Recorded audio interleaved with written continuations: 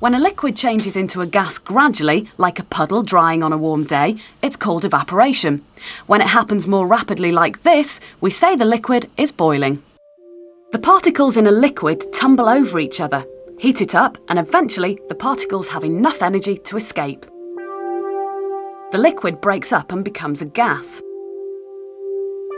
In a gas, the particles move as far away as possible from each other.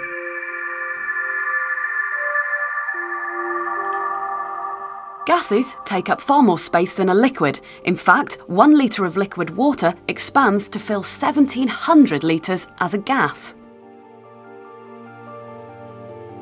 So, what makes popcorn pop? Tiny amounts of liquid water trapped in each kernel suddenly expand. It changes from a liquid to a gas and makes the corn explode.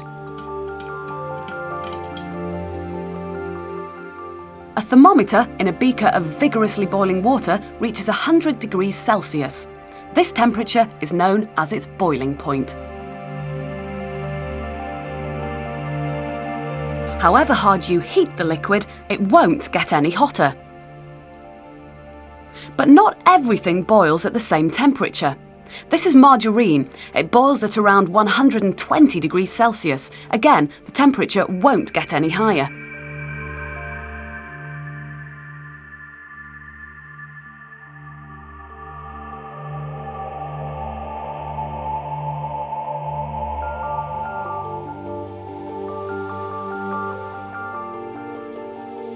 Liquid nitrogen boils at a much cooler temperature. Even on a tray of ice, it boils and quickly disappears.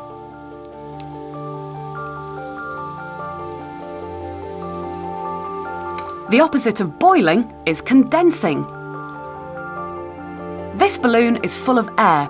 Plunge it into liquid nitrogen and firstly the rubber freezes, it becomes crispy, but what's happened to the gas inside?